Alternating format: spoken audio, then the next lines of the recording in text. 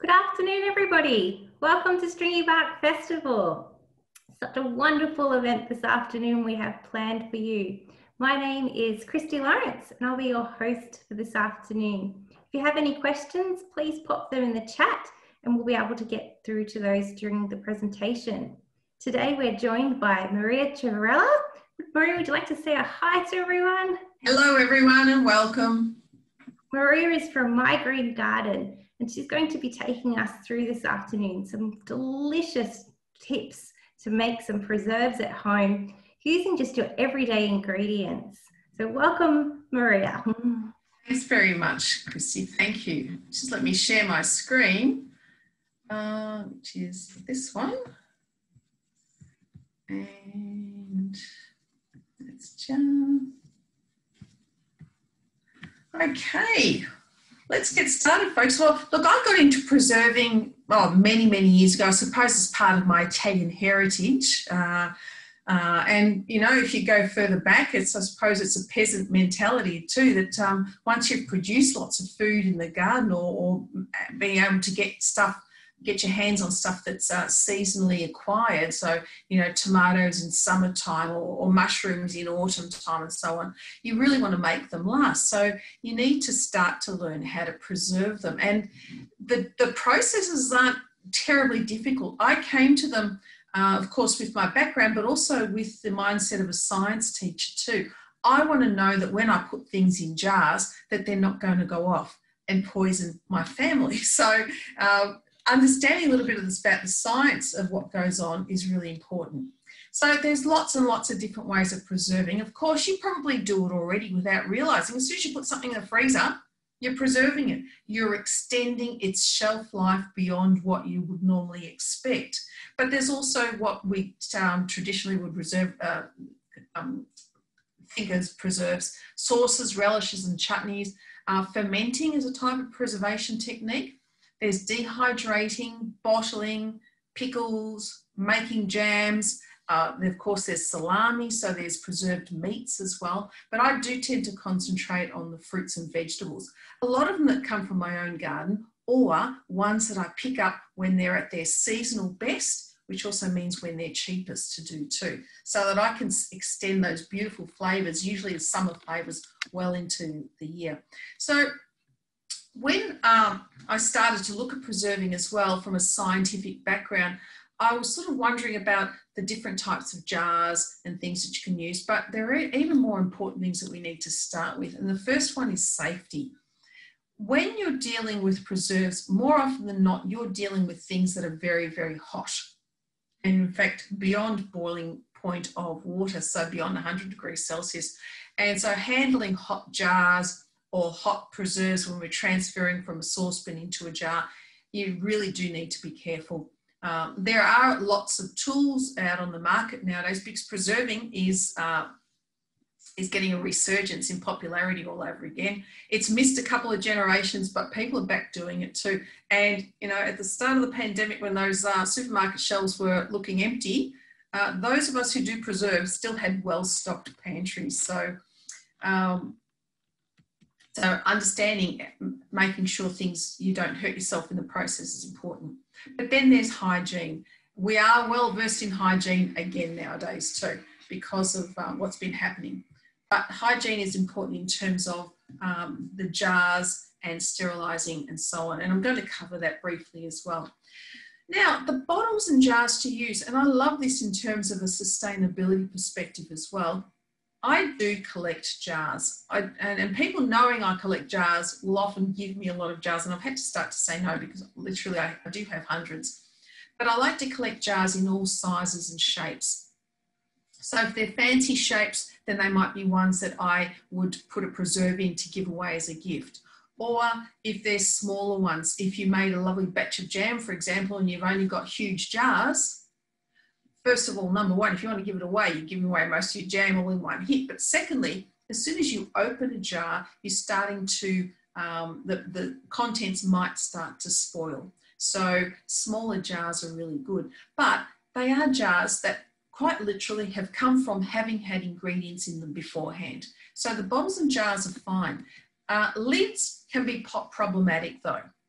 So we do need to put lids back on jars, but you certainly can't reuse lids that have started to show any signs of rust or any signs of wear. So if the paint is starting to strip off from the inside of those lids, then it's going to be a problem, because rust is going to start to get into your preserves foods, and we certainly don't want that. So I do tend to find that you can reuse lids once more after you've opened the jar, as long as when you've opened the jar, you haven't distorted the shape of the lid.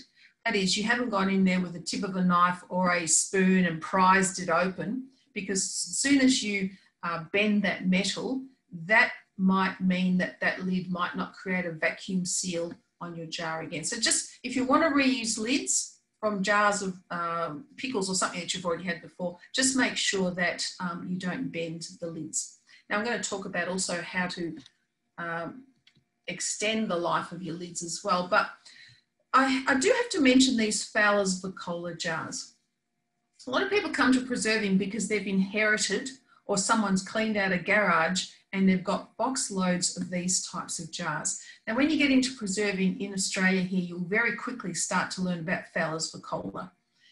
It is the name in Australia for preserving, and they make lots and lots of different types of implements that help with preserving. And most famous would be their Fowler's Vacola preserving unit, particularly the jars. So those jars, again, are infinitely reusable, but the lids and the clips and everything are not. So again, if they start to rust, then you do need to have replaced. So the lids there are equivalent of a screw top lid, in that they have a rubber seal, but because they're not screw on, they have this clip that helps to keep them in place. Now, if you have these, well and good, by all means use them. But if you don't have them, please, you don't need them. You do not need them. I've preserved for decades now without them. So you can certainly just use supermarket jars of things that have had ingredients in them before. But there are some that we can't use. So jars that have plastic lids are not good for preserving. They do not create a vacuum seal. And a vacuum seal is created when hot ingredients go into a jar and you put the lid on the top. Later on, when you go to open, you'll find it's very difficult to open because a vacuum seal has been created. You can't do that with a plastic lid. So I might keep jars like the one on the left, that plastic lid. I might keep that, but I need to put dried herbs or something in. Nothing that I need to create a vacuum seal with. So don't use those for putting your preserves in. Your stuff will probably go mouldy in those. But certainly the ones with the metal lids, as long as the metal lids haven't started to corrode at all, then that's fine. Now, where can you get replacement lids from? Well, if you're living in Knox area, then you're very lucky, because there is a place in Knox called COSPAC, C-O-S-P-A-K, COSPAC, and they're not far from Knox Shopping Centre. Now, I don't know if you're allowed to actually go and buy anything right now until retail opens up, but they do sell lids in lots of different sizes, lots and lots of different sizes. You may need to buy a bulk pack, and that might be 20 or 30 lids, but ask them and see what you can do. But that's a good way of getting lots of replacement lids. But there are other substitutes as well. And here is something else put out by Fowler's Vacola, and it is quite simply a square of food grade cellophane that can be placed on top of jars once you've got your pickle or your chutney or your relish or your jam or your sauce in there. You can put this cellophane over the top. It comes with elastic band as well, while the contents are still hot, and then you'll find that the cellophane becomes quite taut or tight over the top.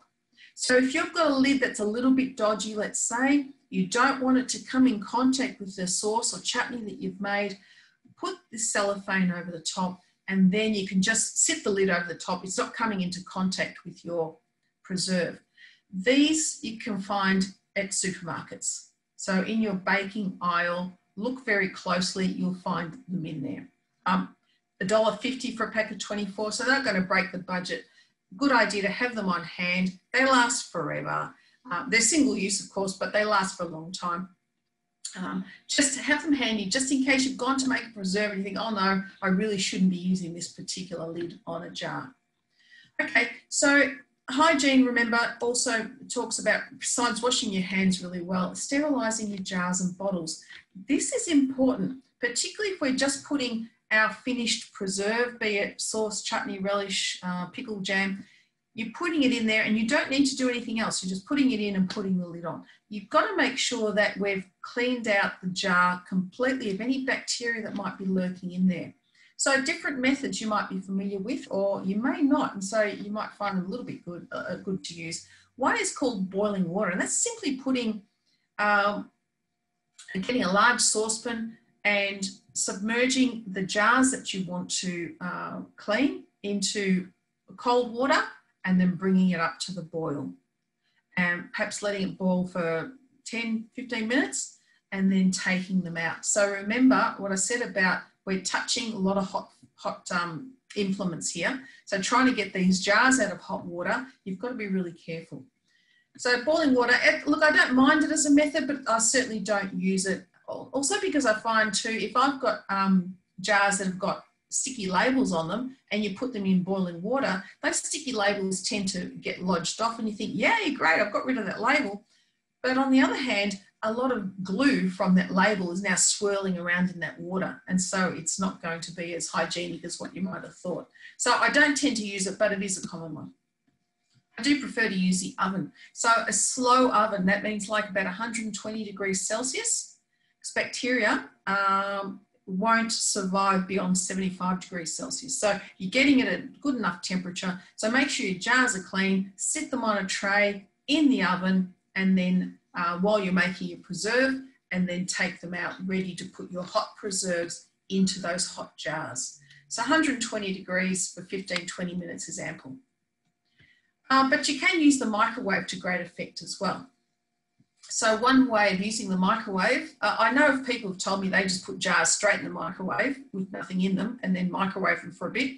What I prefer to do is to get my jar, put in say 2 centimetres of water in that jar, and then turn it on for as long as I can see that water boiling in that jar for 30 seconds.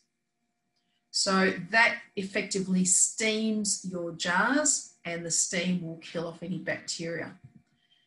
Much safer to use though, again in the microwave, is a baby bottle sterilising unit. Get your hands on one of these. Op shops often have them, once op shops are allowed to open again.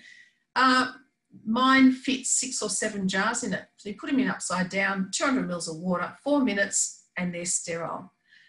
What I like about this is I'm making a lot of preserves over summer. So to have the oven on, not only does it take a lot more energy, but it also heats up the kitchen. So I do prefer using my little microwave baby bottle sterilising unit. There's also sterilising tablets that you can buy. You'll find these in the baby bottle aisle, the baby food aisle of the supermarket. And these were traditionally used to sterilise baby bottles. It's just a tablet put into some cold water. Your bottles have to sit in there for 15 minutes, but the water actually will continue to sterilise for 24 hours. So you can be continually adding and taking things out of there, as long as your fingers don't go in it and you're pulling things out with tongs instead. This is really important if you're making things like cheese. Not part of our thing today, but we can imagine with cheeses, there's milk, there's a lot more bacteria, and so keeping everything sterile as possible is really important. And lastly, a hot dishwasher. If you've got a dishwasher that can go beyond that 75 degrees, run your jars through that and use them, take them out and let them sort of air dry, but use them while they're still hot. So, but remember that critical temperature to kill off bacteria is 75 degrees Celsius. So your dishwasher needs to go beyond that temperature. So this is really important. Find out which method suits you best, and then use it to put your preserves in jars that are nice and clean to start with. That's the jars and the bottles, but the lids are a little bit different. Here, that's quite simply put them into a saucepan with water, bring it to the boil, let them boil for several minutes, and then very carefully take them out and drain them on a clean tea towel, ready to use, so that when your jam is in your jar, you can just put your lid straight on there. Just make sure, again, you don't touch the underside of that with your fingers, because you might be transferring bacteria all over again. Those preserving tools I mentioned before, I've got one that looks just like a pen, but it's got a magnet on the end. And so I can put that into the water, that magnet picks up those lids nice and easily, and so I never get burnt doing anything like that. So that's how to sterilise and so on. Do we have any questions at this point? I'm going to stop after each section and take questions on what we might have seen before. Have we got anything yet, Christy? Asking, how would you tell if your dishwasher gets to those temperatures over the 75 degrees? Look, usually your dishwasher will have a setting that you can see. Mine's sort of digital and it'll show me. Mine doesn't get to that temperature, but sometimes they've got a pot setting or an intensive setting, and that will usually be beyond that 75. Great, thank you. And another person's asking, can you sterilise by spraying with alcohol? Will that kill that bacteria? Look, I wouldn't risk it. Alcohol is a preservative, but I probably wouldn't. Nor with hand sanitizer either, just in case you got too much of that too. No, stick to one of those other methods. Excellent. And just last question before we go on to the next topic is, with those Clearview wraps, yep, how are they different to using just standard Glad wrap or cling wrap? There's cellophane, first of all, so it's not Glad wrap. So that's different in that respect. And cellophane actually comes from cellulose, which is a tree-based fibre as well. But it's got to be food grade, which means that eventually it does degrade. Say you could even put in your compost bin, it does degrade. So it's different from the cellophane that you might get around, bunches of flowers. That's not food grade stuff, it's more plastic. So look, it is different. You won't get the same air tightness with Glad wrap, for example, as you would with the cellophane. Great, thank you very much. Okay, so let's look at some preserving methods that I'm going to look at today. We'll see how we go for time. I'm starting off with sauces, chutneys and relishes simply because they are the easiest ones. And you can make up a big pot of this stuff, put it into a whole lot of little jars. You can see there I've decorated some jars in order to give away as Christmas gifts. So we're getting towards that time of the year where you might start to think of these things, and if you've still got time on your hands, you might as well make them now, because they will last until Christmas and well beyond. In fact, you can usually at least a year's shelf life, if not 2. So let's have a look at how they're made. Basically, whichever ingredient you're focused on. So for example, you might have a lot of tomatoes in the garden, then you find a tomato for a chutney, or a tomato relish. By the way, the differences between these, a sauce, of course, is smooth. It's cooked for a long time, but then you need to puree it somehow. Bar mix, for example. A chutney is a lot chunkier. It's still cooked for a long time, so the flavours of them are quite mellow. A relish has a bit more bite to it because they're not cooked for as long. And I'll show you some recipes here. But basically, it is just finding a recipe and then putting it in sterilised jars, sealing it all up when it's nice and hot, and then, it's ready. So here's a quick look at a recipe, a tomato relish, someone's family tomato relish. What you're going to find, the similarities between all of these, is the preserving ingredient. What ingredients are in there that are actually doing the preserving? Have a look. Sugar and vinegar.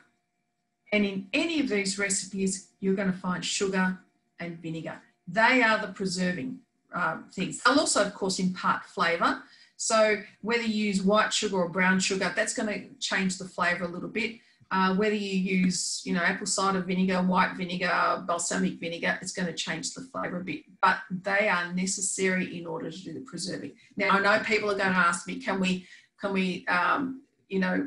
downplay the amount of sugar, for example, because sugar is a big no-no in our diet. And my response to that is, you're going to compromise the preserving ability.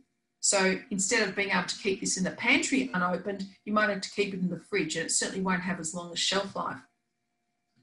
There's that issue there too. So just looking at that one now, let's look at another one. This I call my best ever tomato ketchup recipe, and I've got a colleague at work who absolutely loves this. If you knew how easy it was to make, have a look at the preserving ingredients again. It's white vinegar and sugar. They're the preserving agents. The rest are just ingredients. The main ingredients in this recipe are tomatoes. There's Granny Smith apples. You'll often find apples in these sorts of things because they do tend to be a bulk filler in your chutneys and your sauces and so on. And then there's onions, and then there's garlic, and then a bit of ginger, and then later on for taste, a bit of pepper, some cayenne, cloves, and so on. This recipe, by the way, is on my website to have a look. Now, it's important that the tomatoes that we're using are not salad tomatoes. They're more the cooking tomatoes. Otherwise, your sauce will be very watery, and it means you've got to cook it down for a lot longer to get rid of that water. So they're the preserving agents again. There's another one here, a sweet tomato and eggplant chutney. Have a look at those preserving agents all over again. Sugar and white vinegar. You'll always find them in these sorts of things. So the hardest part in making a chutney sauce or relish is all the chopping up. So for example, in this one here, it's 2 kilos of tomatoes that we need to peel and then chop up. Then there's onions, 1/2 kilo, need to chop them up.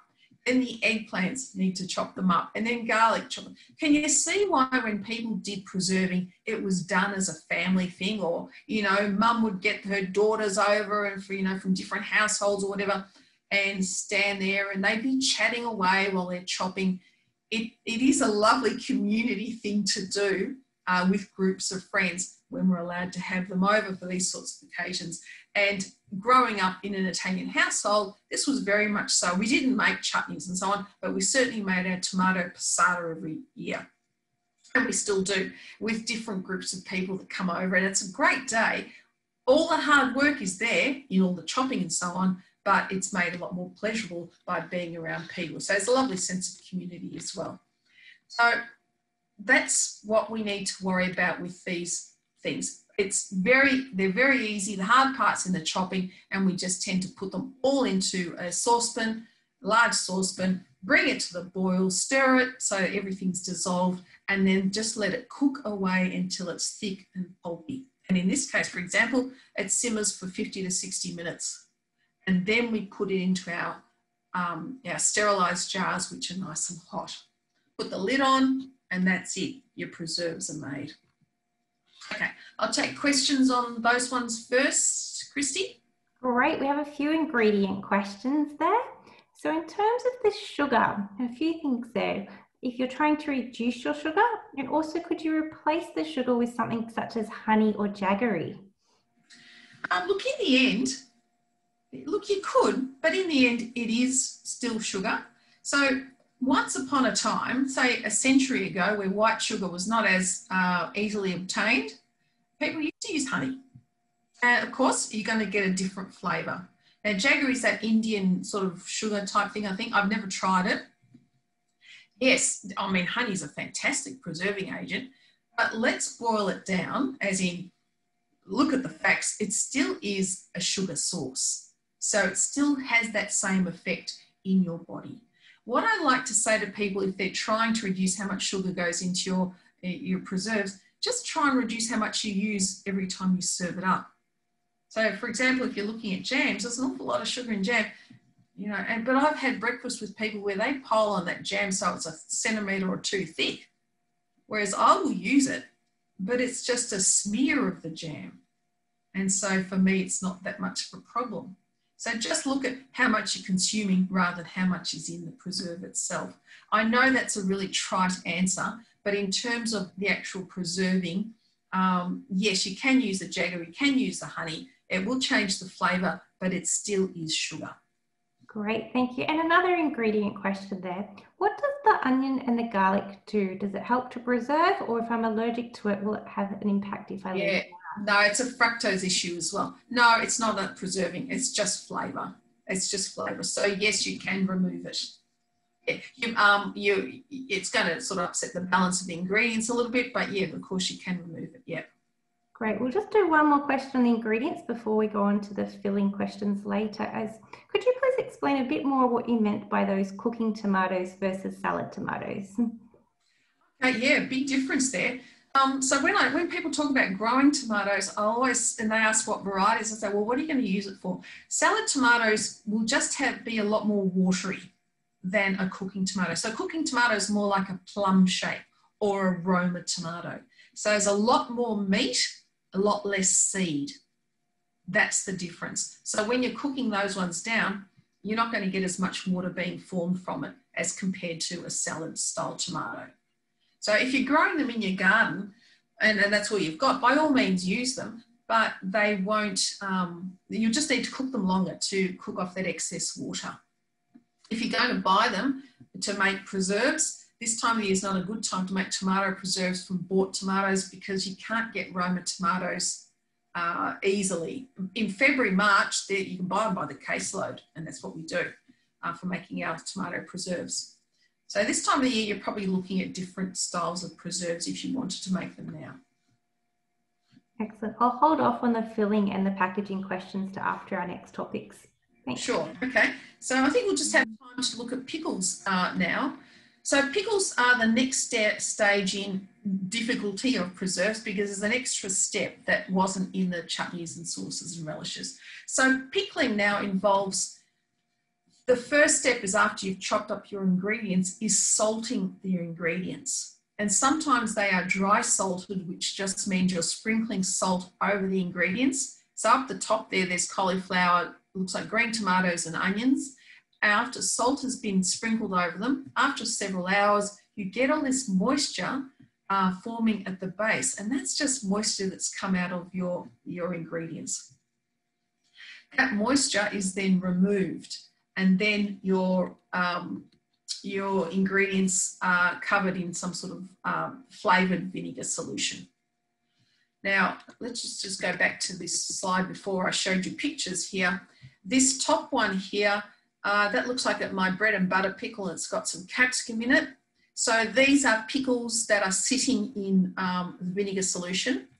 Down here, this is the green tomato mustard pickle. So this is something that you spread. So the vinegar solution is mixed in and thickened up with a bit of corn flour in there. Whereas this pickle here is a green tomato pickle that has no, it's sitting in oil, in fact. So this is an Italian style preserve. So it's not sitting in vinegar. There was vinegar involved, but it's sitting under oil. So these are really good for an antipasta type platter. So just a little bit different difference in all the pickles. Now these top two are made with, there is sugar in the thing, whereas the Italian style doesn't have any sugar, if you're worried about that. So let's keep going. I want to show you how to make the zucchini pickles. I've got a little video to show you here. So again, let's have a look at what the preserving ingredients are here again. And there they are, the vinegar and sugar. The rest are just the ingredients and other stuff for flavouring, vinegar and sugar. So the first step is salting. So I've got a little video here. Let's watch this. So I'm making these zucchini, very simple ingredients here. So you've got to slice all the zucchini. If you've got a mandolin, it makes it much, much easier. Put those zucchini in a large bowl. Now, if you can't have the onions, you can skip the onions, but otherwise onions go in there. And sprinkle generously with salt. Here it's a wet brine, so we're covering with water as well. Leave it for an hour. Now get your pickling ingredients ready, which is vinegar, the sugar, and these are some aromatics. So turmeric, mustard, a little bit more salt, and there was one last one, mustard. And then you drain the salty stuff. Get your pickling liquid ready, which means boiling it until the sugar is dissolved. And then once it's boiled, then you add your drained vegetables, turn up the heat until it boils again. Once it boils, then you turn it off, and it's a matter of putting it into your sterilised jars. Once they're in there, then we top it up with the pickling liquid, and now we have to put the lids on. Now that lid's a bit dodgy, so I'm showing you here how to use one of those cellophane wraps. So I've wet the cellophane wrap just with water, and the wet side goes away from the food itself. Then I fasten it with the elastic band, and that's it. That will dry up and become quite taut. And then I can sit a jar lid over the top because it's not going to come into contact. Always label your preserves, not just with what's in them, but the date that you made them. So if you've made lots and lots, then obviously use the older ones first. And this recipe and the video again is on my website too. Okay, so we've got time for questions now, and we'll see if we've got a quick minute at the end. I can quickly talk about jams as well. Great, we've had some really interesting questions. Thank you so much, Maria, and our audience. So in terms of, I'll just circle back to those packaging ones before. There was a picture up of the click top lids with the rubber rings. Are they suitable for that? Yeah, they are. Those ones, the flip lids. Yeah, definitely. Yeah, they're fine for preserving. Rubber seals on the inside, though, may need to be replaced.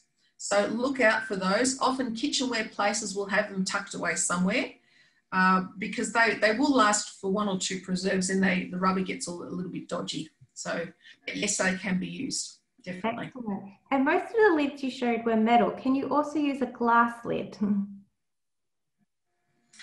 So are you thinking things like old coffee jars? Yeah, you can. You can. I do tend to find, though, that if I've got hot preserves in one of those Makona style coffee jars, the lid sort of pops off. So what I do is I get some sticky tape and tape it right across over the top, so it helps to keep it in place while the contents cool down. Great, thank you. And with the ingredients, we have a couple more questions there. Are there any alternatives to using the vinegar?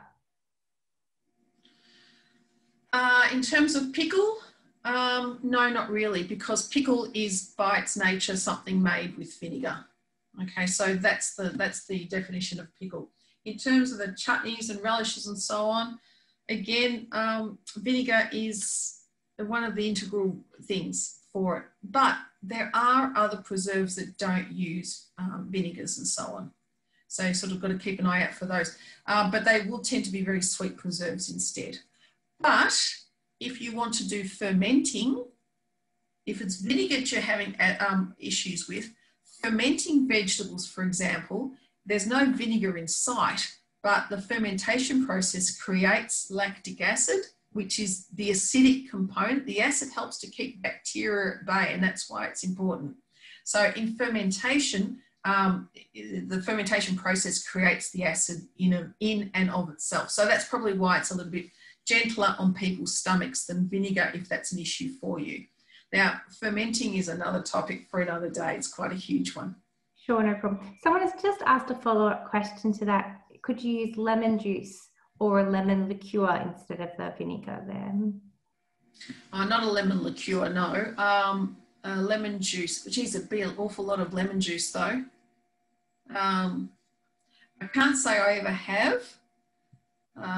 Is it as acidic as vinegar? That's what you're aiming for. You'd probably need to do a bit of research on, and some lemons aren't as acidic. For example, Maya lemons aren't as acidic as your standard Eureka or Lisbon lemons. Look, you possibly could. Your flavour is going to be very, very different though. You know, it might be worth experimenting with a small batch. I wouldn't be doing kilos and kilos of vegetables. Just do a small batch and see how it works out. See if you like the flavour. That reminds me though, if you ever make something that has the acidic component, that vinegar and sugar, you really should leave it for a month before you eat it.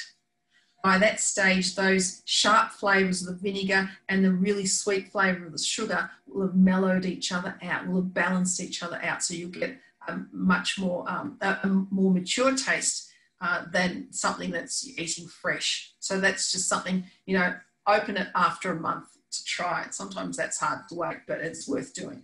Great. And earlier you mentioned tomatoes. Could you use passata instead of the tomatoes? You could use tinned tomatoes rather than passata. So you could use, you know, whole tinned tomatoes instead. You could try that certainly for your ketchup or your tomato sauce things. Yeah, why not? Sure. And last question on ingredients before we move on to the process. Are you able to substitute the sugar with salt instead to preserve? In the pickle, in the Italian style pickles, yes, we don't use any sugar. So those green tomatoes, this process, the green tomatoes, you can do it with zucchini, you can do it with eggplant, you can do it with green capsicum, not red, but green. You thinly slice your vegetables, layer them with a layer of salt in between, and then you leave it overnight. The next day you drain off that liquid that has formed and give them a quick rinse. And this time overnight, you give them a sprinkle of vinegar and leave them overnight. And then the next day you sort of squeeze the excess vinegar out of it and you layer them in jars with your olive oil in between them. So so it's a little bit different. There's no sugar involved in that one. You've got a different pickle, but it's really nice still. And details and step-by-step again is on my website. Excellent. And when you pickled the vegetables, did you cook them beforehand or did they go in raw?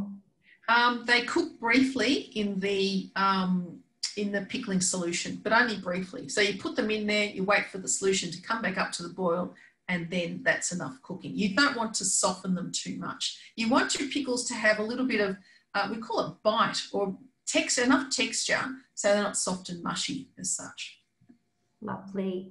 Now moving on to the actual process, when you're filling up the jars, how far do you fill them? Do you do it to the top or do you leave a small little gap there? Thank you very much for asking that question. I forgot to mention it. We leave what's called a 1 centimetre head space. So you do not fill right to the top.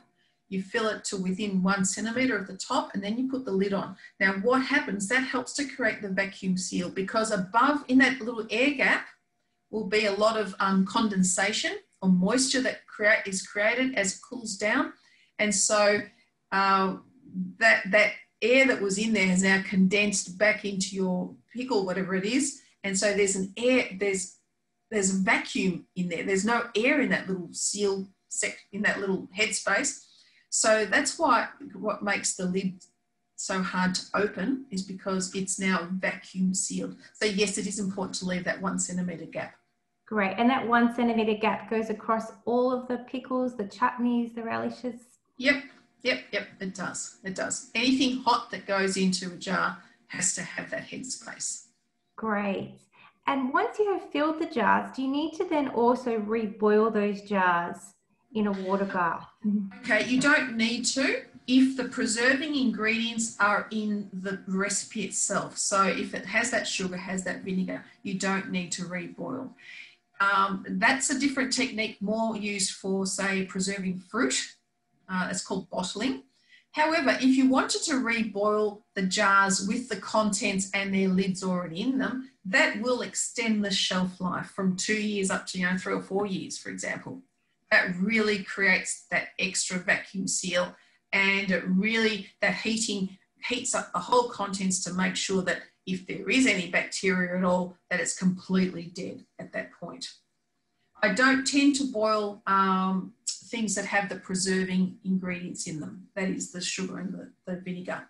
But I do if I'm using recipes and I'm cutting down the amount of sugar. I haven't got rid of it completely, but I'm cutting down the amount, and then I just do boil them to make sure that that vacuum is there, just to ensure that preserving will be good for that whatever it might be. Excellent. You mentioned that the shelf life is around 2 years. Are you able to give us a bit of a range for the different types of preserves, how long that they will last? Look, ones with sugar in them will last. Look, I'm loath to say beyond 2 years. All right, I usually say 1 to 2 years because it also depends on how you store those jars. So if you store them in direct sunlight, they're not going to last as long. So the best storage is in a cool, dry, dark place. Cool, dry, dark. So we're not getting variations in temperature fluctuating so much. That'll help to preserve them. It's dry, there's not too much moisture around that might get into the jar or corrode the lid. So really your preserving time frame really does depend on how well you store them. So while it might be lovely to display these beautiful, colourful jars on the kitchen bench, so all your visitors, when we're allowed to have the visitors, they can see them. It's not a good idea in terms of the shelf life of the preserve itself. Great. And once you actually open the preserves and start consuming that delicious food, how do you then protect it and make sure it's preserved for longer? Yeah, look, I do tend to keep them in the fridge after that. I know it could be overkill. My mum never did. And we're still alive to tell the tale. But once they're open, I do put them in the fridge. Definitely things that don't have enough sugar or vinegar, it definitely needs to go in the fridge to start with. But yeah, once they're opened, I do tend to store them in the fridge. Excellent. And we just had one last question come through back on those ingredients before. Are you able to explain a little bit more about that relationship between the vinegar and sugar and how does it work together? Okay, well, what sugar does, sugar is actually a dehydrating agent, believe it or not. So sugar draws out moisture from the ingredients that you've got in there, and that evaporates off as part of the cooking process. Okay, now what you've got to understand, this is from a scientific point of view, bacteria need moisture in order to survive. Sugar helps to break down the cell walls of the bacteria and so on, and also dehydrates your food to an extent so it becomes thicker. So that's why sugar is used as a preserving ingredient. The vinegar, on the other hand, creates a pH or an acidity level that bacteria can't thrive at. So we need that acidity in order to stop bacteria reproducing itself. So that's the reason for it. Now, one is very tart, the other one's very sweet. In and of themselves, it makes your preserved taste either very tart or very sweet. That's why I like to allow a month for those flavours to mellow each other out so that you've got a lovely tasting balanced preserve at the end of that month. Beautiful. And in our last 2 minutes, are you able to just share a little bit about how these techniques differ for when you actually make some jams or marmalades? Yeah, well, jams and marmalades, if I can talk very quickly, and all this information's on my website as well, including how to make jams. There's no vinegar involved in jams. It's just the fruit. The fruit contains this substance called pectin. Pectin helps the setting of the jam. Sugar that goes with that as well, and then some acidity. And the acidity in this case would be lemon juice.